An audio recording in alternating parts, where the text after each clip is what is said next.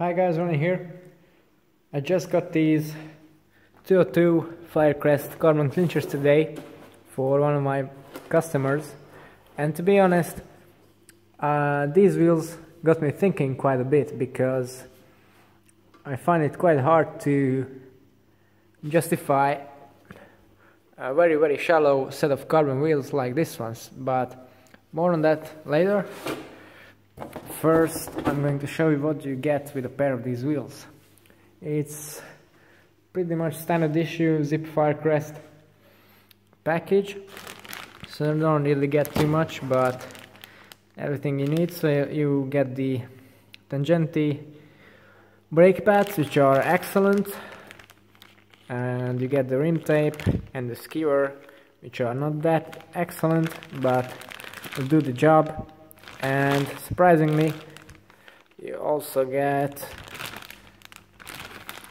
a little very short valve extender right there, although I think at this 32mm depth, most tubes are going to fit there, no problem. So yeah, this is what you get. This is the 2017 model, so it gets Zipp's 177 hub set. I have ridden and own a 303 Firecrest set, which still had the 88 and 188 hubs. Now these are a bit different, a bit heavier build, but they appear to be nicely machined, but very simple looking, and I think it's more of a cost saving measure. But what I like about them is they seem to have much quicker and very quick indeed free hub engagement, so I really like that. Should be a good snappy wheel set. My cyclocross wheels are going to have the same hub, so I'm happy about that. Not too noisy either. And the free hub body itself appears to be made of a quite hard alloy, and they lack the preload adjustment, which I think is great, because you have factory set preload and you don't need to worry too much about it. In my previous 303s, the preload was quite tricky to adjust in the rear, because if you tighten it really hard, you don't have any play, but then the bearings are not running overly smooth, and if you loosen it up, then you always have a little bit of play. But these are super smooth with no play in there, so should work like a treat. The rim itself, not as wide as other Zipp wheels, just 25mm in width and 17 internal, but that's still pretty wide, pretty modern. Now bear in mind that only the clinchers have this newer, more modern Firecrest profile, the tubular versions, which are much lighter, surprisingly. There's a big difference in there. Have the traditional V-shape, albeit with the golf ball dimple design. Now the 202s are a bit different from the rest of the Firecrest range, because they have a higher temperature resin, which for some reason is also on the disc, so it should resist the downhill braking you get from basically descending mountains, which this climbing wheel set is. But the part that got me thinking, the customer said, look, I want these 202s because they only weigh 1450 grams. And I said, okay, but well, if you look at my bike, these are 4.5s, or the Zipp 454s I have in the box somewhere over there, weigh just 100 grams more, and they are a lot deeper and a lot faster in a straight line and on the descents and on the flats. So what is 100 grams going to give you anyway?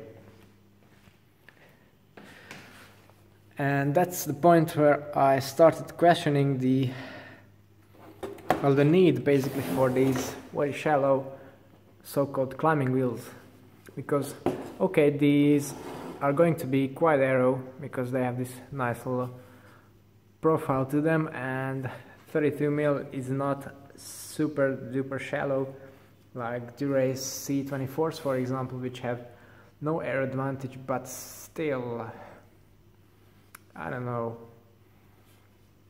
if you, well, I did quite a lot of racing this year, and let me put it this way, I always wanted to have low gears on my bike so I can spin, but it turns out at the level these guys are riding, you can't use these low gears anywhere because you're going to get dropped. You have to really push the pace, and I don't think there were too many climbs where the climbing speed was below 20 km per hour. And from, let's say, 16 to 20 km per hour onwards, I think you're better off with a deeper wheel, like a mid-depth, something 4.5 or 454, 404, anything like that. That's, let's say, 100 grams heavier, but you do get a lot more air advantage than, well, it's basically the rim depth is basically doubled at that point for really just a little weight penalty. So yeah, I think the use for these is quite limited. Now when you, okay, there might be a tiny bit faster on a super steep, super hard, super draggy climb, when you're not that fast of a climber or the climb is very long on a summit finish, okay, but outside from that, I don't know, when descending, the guy or anyone on a deeper set of wheels is going to be blazing past you on the downhills, and they're also going to have safer braking as well because you have much more material in the deeper rim to transfer the heat away from the brake track. So in the wind, maybe you would say that these are going to be super stable in the wind, and I agree, yes, but my weight is very low, around 60 kilometers per hour, and I haven't experienced a day windy enough to not be able to ride a mid-depth wheel set like the 303s, like the 454s or the 4.5s. And as I said, at higher climbing speeds, those wheels, I reckon, are going to easily bring up that weight penalty, which is very slight indeed. Now another thing I would point out would be the stiffness, because obviously you may have, with a wheel like this, you have much more spoke, much less rim, and obviously a carbon fiber laminate in the rim is going to be much stiffer than the spokes, so there's going to be some lateral movement in there for sure, brake rub and so on, which I think again on deeper rim might be much less of an issue. But then as I was thinking about it, I have found one very good use for these wheels. So apart from, let's say, a summit finish, where you need that reactivity, that explosiveness, blah blah blah, I don't know, I think these are just feelings, and feelings are not going to make you faster. But let's say, yes, these wheels do work over there. But female riders, yeah, that's what came to my mind. Female riders who could weigh as low as, let's say, 45 kilos, very light even compared to me, not very skillful in bike handling, and in gusty conditions, I think these will be a good choice for someone like that. Now, yeah, this is the wheel that basically started this debate in my head, but then I looked at some other options as well. You may say that the MV 2.2s are much lighter than these, which they are, so there's going to be more of a weight advantage on the climbs, but then again they cost twice as much, so not really a good deal in my mind for a very limited range of use. And then I have also looked at the 202 NSWs,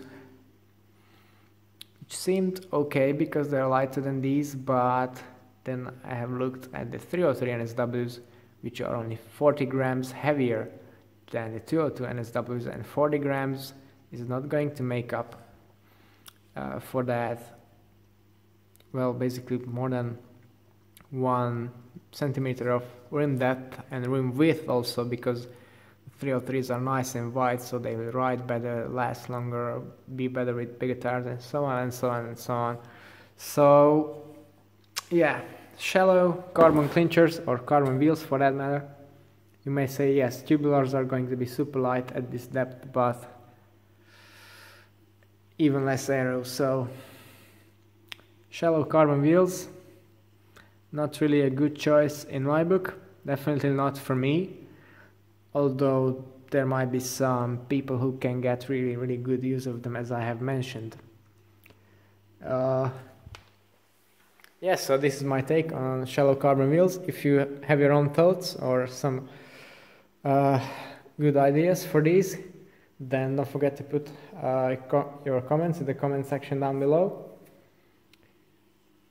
And if you'd like to see more about my bike gear, then don't forget to tune into my channel and subscribe.